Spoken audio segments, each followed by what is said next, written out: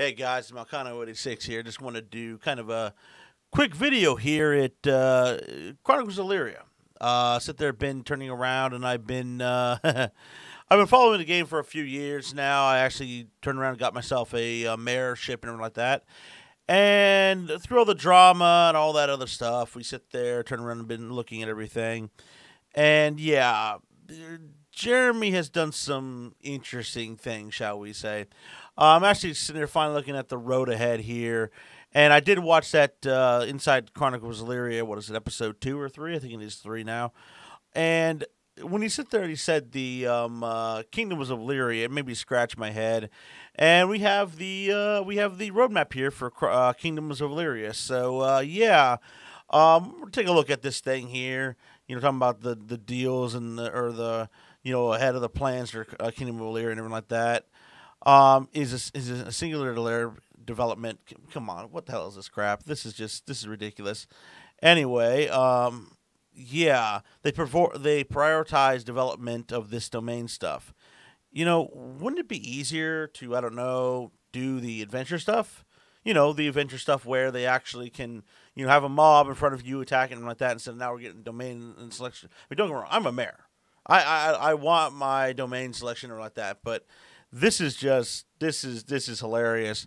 Yeah, turning around. Oh, it's a separate thing, but it's still a developing thing. They're working in Unity.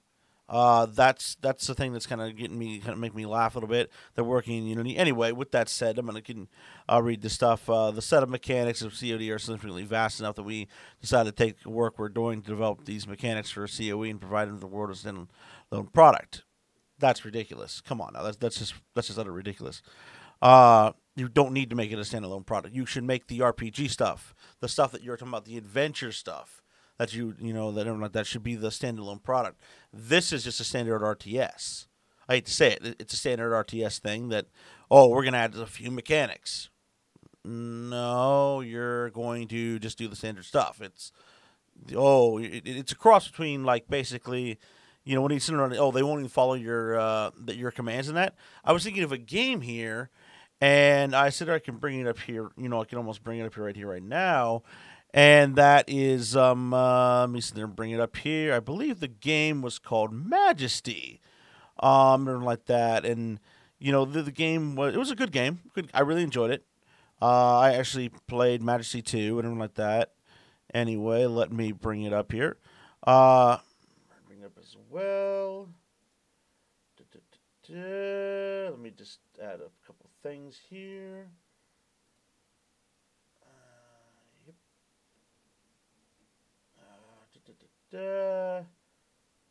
Yeah, just give me a sec here.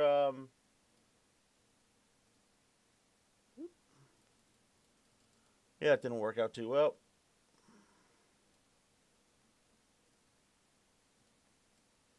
All right, that didn't work out whatsoever. Let me remove that then. Oh, that's interesting. Okay, let me change that then. Anyway, yeah, it didn't work out. Anyway, a game called Majesty. Literally turned around, and it's about literally where they sit there and they mess around. Where you have basically contracts, and you tell the guys, hey, what you do this, and that's what they do. That's they don't. You can't directly control them, and everything like that. And it's like, okay, that's great. So that's all what he's doing here. As Kingdom of Elyria has almost from the beginning been a crucial part of COE development. It was, but the problem was, it was always kind of the Dance of Dynasty type thing. This kind of the forums post. That's the whole thing. It was so it was always part of it. Not really. It was part of Alpha 2. I don't like that. You could get into Alpha 1 and like that, but it was mostly for Alpha 2. So this is shady. Any feedback in the community will improve, and yeah, that's their standard. That's PR speak. Anyway, adventuring mechanics developers will be incorporated into. Again, they're working in the Unreal 4 engine. Like, that's actually what COE is supposed to be done. You can make an RPG very easily in Unreal 4 engine. They have stuff built in for it. So this whole thing about the adventuring mechanics and like that, this is just This is just all BS. He's making an RTS is what he's doing. And of course, with that said, Kingdoms of Elyria will be divided up into 4 releases. Initial release with 3 communicative updates, each focusing on the growing aspects of the gameplay. This is your standard, typical, hey, this is now we're going to put everything back in early access. Is planned for the release of late this year. Late this year. I thought you told me, Jeremy, that the game was pretty good. It was ready to go. It was it really hadn't been that problem. We didn't shut down the game, but yet you have this thing, and you're releasing so late in the year. What? What are you doing here? This is ridiculous. So how far out is Chronicles of Elyria now? If Kingdoms of Elyria here is going late this year, how late is COE? How many years was it going to take for us to actually sit there and do it? Anyway, so we're going to sit there, and of course, the settlement, as mentioned in episode 3, this is managing citizens. This is your standard typical RTS stuff. Constructing building and structures. Come on. If you haven't played an RTS or you're doing this, I don't know what you're playing, to be honest. Balancing the economy. Again, this is all very base stuff that is in almost everything out there. Hunting and gathering. This is, again, very typical stuff. There's nothing new here. Developing agriculture. This is farming. Come on, this is literally farming. Watering crops, caring and breeding animals. Yeah, this is all just farming crap. This is literally stuff they've been doing since Stronghold. Let's see here. Gathering information, particularly knowledge about the different citizens of your settlement. This is the Sim stuff. This is all just, hey guys, this is all the Sims, everything like that. So yeah, simplified settlement expansion. Again, choose your way of doing it. Either watchtowers, walls, outposts, whatever it be. That's how I guarantee that's what it's going to be. Okay, now on completion of COE settlements, we expect to have fully playable, enjoyable, extremely deep colony sim. I highly doubt that. You'd have to really impress me, but all right. COE Kingdom Domains for 2022. Just waiting, and everything like that. Okay, so we're gonna be revising information. Yeah, I'm not even gonna read this whole paragraph. It's just it's all mostly just his wishes for the game. I don't care about wishes. I care about what you're gonna put in the game. I want to play the game. I want to see what you're gonna put in. Revise and improve information gathering, including spying other settlements. All right, that's not truly basic, but not that hard either. Revised and improved settlement expansion pack, including recurring non-claimable campers from other settlements. That's your typical immigrant system, pretty much. Oh, hey, people will come in. You'll have a map, and they'll have it. Yeah, it's not too bad. Diplomacy. If you don't have a kingdom simulation, come on now. Conflict. Come on, this is war. This is your, again, stereotypical RTS stuff and everything like that. Managing, improving your domains. That's, again, standard affair. Maintaining effective governments. That's you being, being stupid. Laws, of course. That's stuff that's also in other games like Crusader Kings 2 and stuff like that. Nothing really special. Nothing groundbreaking. Anyway, crime and punishment. Again, all right. Advancements. Come on, it literally says including technology and research here. Have you played any game whatsoever in the past 30 years that doesn't have any type of advancements in this genre? Come on.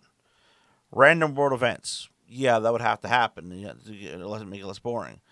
Now we get to COE Online, or KOE Online.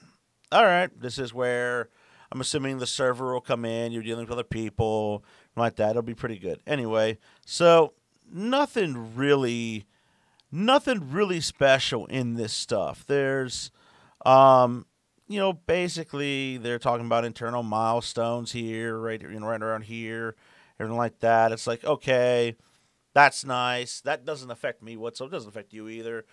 That I don't really care what your internal milestones are. You've kind of broken that trust a little bit, so I don't really care what you're saying. I just want to see the product. I want to see. I will not believe anything they pretty much they bring to me until it's sitting on my hard drive. That's it. Anyway, with that said, the first opportunity to alpha test the game with content 1 and 2. That's great. And then we get this nice, good, stuff like that, which is okay, good. And we have milestones, fogs of war, pretty much all this stuff. Very, very basic. Very, very, very, very basic. Yeah. The milestone 1, environment, terrain, temperature, fog. Again, this is all very, very, very typical stuff. Milestone 2, something like that.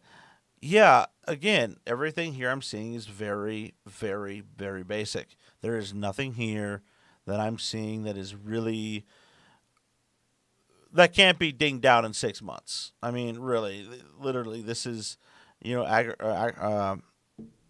sit there and agriculture and stuff like that. This is all easy stuff. The engines that they're using is built for this, built for many, many games. It's not they're making their own engine. It's literally off the shelf. So yeah, I mean, this is again. There's nothing here like okay, milestone 8 dynamics. Yeah, so basically everything he's saying here, everything on this roadmap it's not even a roadmap really. He only gives us a release of 2 things: the very basic of Kingdoms of Elyria, and the secondary thing. We know nothing else.